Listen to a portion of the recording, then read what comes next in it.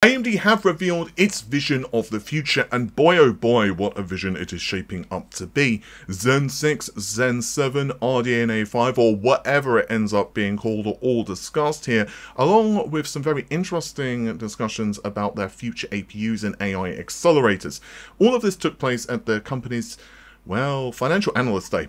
I know, it does sound a little bit boring, but for many in the know, they've been really looking forward to this event because AMD, yes, they're going to, of course, announce some very impressive financial data, but these events historically have given us new roadmaps, and that's exactly what's happened here.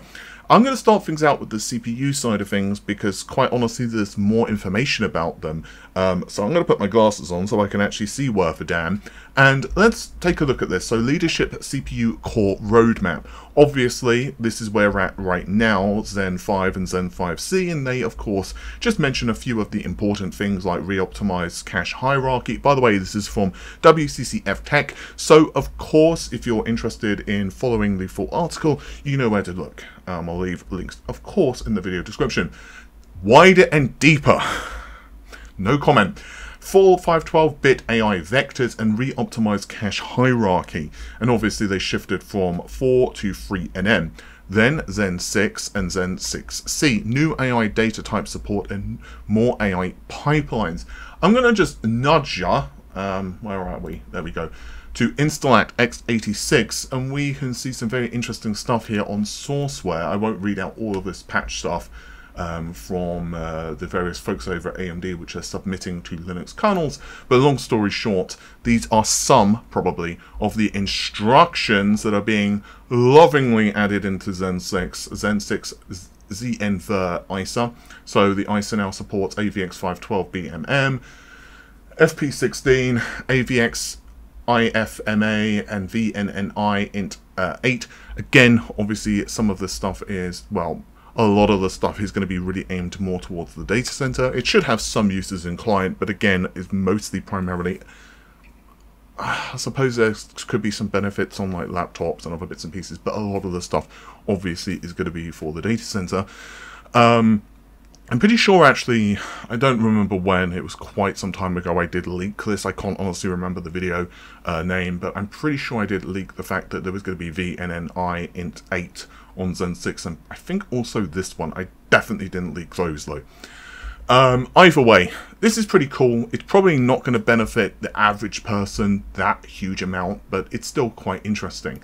Now, as for the future node, Zen 7, new matrix engine, AI data format. I do think it's quite interesting. We'll look at the graphics side of things in a moment, but they're actually specifically referencing Zen 7, but with the future graphics, they don't even give the name at this point, but we'll get into that in a moment. New matrix engine, AI data format expansion. Where are you? There we go, Hassan. I think this is quite interesting little mock-up here. x86, safety, blah, blah, blah, GPU, I/O, accelerators, blah, blah, blah. And yeah, that's exactly how they give the technical presentation at AMD as well. They just say blah, blah, blah, blah, blah, blah. That's exactly how they do it. Anyway, the point is that AMD, obviously in this specific APU or SoC, or whatever you want to call it, they are pushing more towards accelerators, and this is going to be part of the desktop. If you recall a lot of the leaks we've had regarding Medusa, roughly, basically speaking, Medusa is going to be essentially the same SoC for the desktop and also for laptops.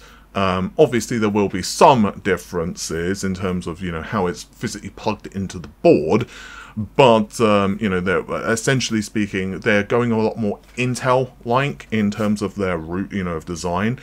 And I have also discussed, of course, Medusa's specifications. It looks like we're going, and that's for this one, of course, we're going up to like 24 cores for the desktop, which is going to be absolutely bonkers. There are some pieces of information already floating around for Zen 7. I'm actually speaking to a couple of sources at the moment, so I'm waiting to hear back. And also, I don't want to fill this video up with tons of leaks as well. I want to keep this as official as possible. I will, of course, reference the odd leak here or there just because it makes some sense. Especially if it's confirming things, but long story short, AI, excuse me, God, I can't speak, is going to be absolutely being doubled down, tripled down, quadrupled down. At this point, there's so many downs I don't even know. It's kind of ridiculous. I'm going to leave this here for all of you data center heads. I'm not like super into data center or HPC, but I think it would at least be prudent of me to show you there are some absolutely crazy things with 5th generation Infinity Fabric, 2.5D packaging, Zen 6. Just the bandwidth figures are just... they tickle me in places that I haven't been tickled in a while. It's just absolutely crazy. And there, if we look at the Infinity Fabric roadmap, the high-speed SerDes interconnect is absolutely insanity. I mean, it's just really crazy. Now, where are we? There we go. So we're going to scroll up just for a second, and we'll kind of work our way down. Now, client revenue share is basically gone up 2x. So from 15% up to 28%, which I think is absolutely crazy. Medusa, obviously, you know, we kind of talked about that. But here's where things get really crazy. So their gaming GPU architecture. So far we are here, of course, on the RX 9000 series, 2nd generation AI, dedicated AI, you know, optimized pipelines, blah, blah, blah, blah, blah, blah, blah, advanced ray tracing, and then next gen. Now, interesting thing, notice they are not referencing the name. If we scroll back up here to Zen 7, it specifically says Zen 7. They don't even say what node it's going to be on. I mean, to be fair, they don't mention the node here either. They don't even say anything about the node. Just it's, well, I guess they don't actually for these either, interestingly. But either way, yeah, that is interesting, isn't it? Anyway, yeah, there's no reference of the name at all. So, is it going to be CDNA? Is it going to be RDNA? Is it going to be called Bob's Burgers? I honestly don't know. I don't think anyone actually really knows at this point. I personally am just going to continue to call it RDNA 5 or UDNA interchangeably because, again, there is no official name. It's interesting because I don't remember the interview. It wasn't the one with Project Amethyst, the recent one with the collaboration with AMD and Cerny. There was another interview. I can't remember the out there. I'm really sorry, but there's an interview with Cerny, and he's talking a little bit about like what's happening in the industry and, you know, their partnership with Sony. And he basically says, I mean, not in so many words, but I don't know what they're going to call it. They don't seem to know what they're going to call it. He doesn't say that exactly, but in so many words. Anyway, next generation AI and ray tracing. And I'm just going to remind you, they have actually, of course, discussed some of this stuff. Neural arrays, radiance cores, and universal compression. This one is going to be a really big thing, I think. The universal compression is going to drastically reduce the amount of bandwidth a GPU requires, because basically if you can compress the data down, it can just move around the GPU a lot faster. And it's not just about, brr, GPU, you know, memory is good.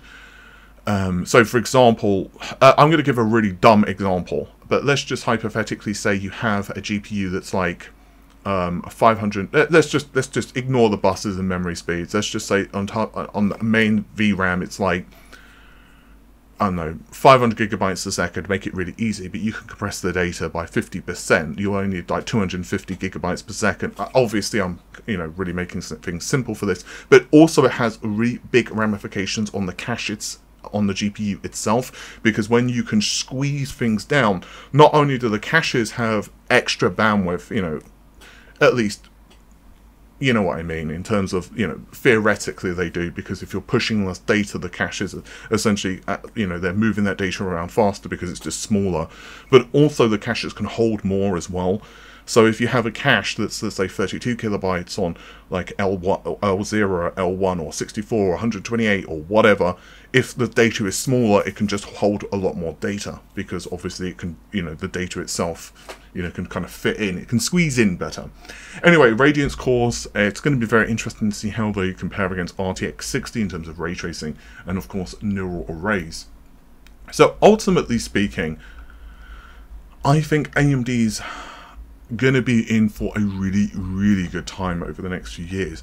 And they, of course, are also really pushing the semi-custom side of things. Obviously, they have the wins with Sony, with the PlayStation 6, and also Microsoft. And the PS6, I think, now has sold, what, 85, is it 85 point something million units? Someone correct me in the comments down below. And ultimately, they, AMD, are getting money for each and every one of those consoles sold. Yeah, it's not massive amount, but it's, you know, it's raking them in money. If memory serves, in the financial analyst day, I think it was like Microsoft and Sony, I think it's over the years, I think it's raked AMD in something like, I think it's like 20 billion. If someone has the quote from Lisa, you can plonk it in the comments below, but I think it was like 20 billion, which is crazy.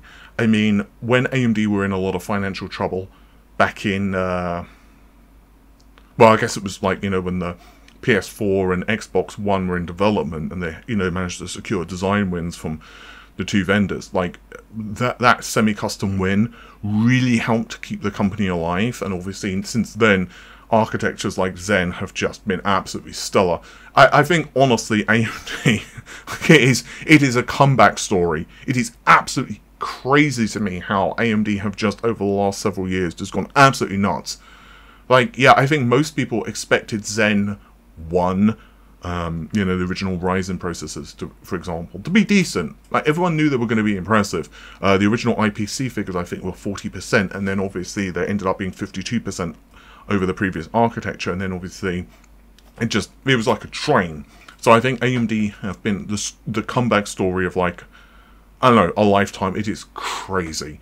Anyway, guys, I think that's just about it for this particular video. As a side note, I've also started a second channel, Resampled Pixels. Now, I haven't mentioned the second channel on this channel for a couple of weeks because I wanted to build up a little bit of a catalogue of content for you guys.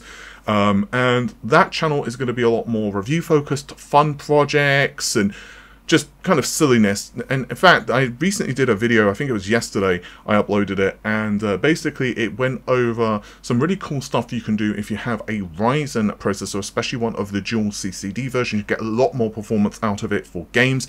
I literally, by the way, got, I think it was like 150 or so additional FPS in Counter-Strike 2 using this thing. Certain games like Resident Evil 4, Remake also got big performance improvements, Spider-Man 2, Cyberpunk. You can check out the video, and there's a bunch of other stuff on the channel as well. I will be regularly uploading it and doing game testing, and there's going to be some really fun content that is not serious, but some just absolutely stupid experiments. I won't reveal what they are at the moment, because I'm still just fine-tuning exactly how it's going to work, but it's, let's just say I would advise you do it. Anyway, with that said, take care of yourselves. Bye for now.